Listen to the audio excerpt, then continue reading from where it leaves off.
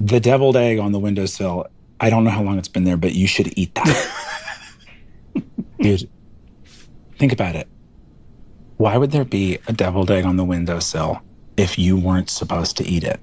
Every second you wait, it gets worse. The safest thing is to eat it now, fast and hard. Please don't eat a deviled egg that's been sitting in the sun. You are smarter than this. It smells bad.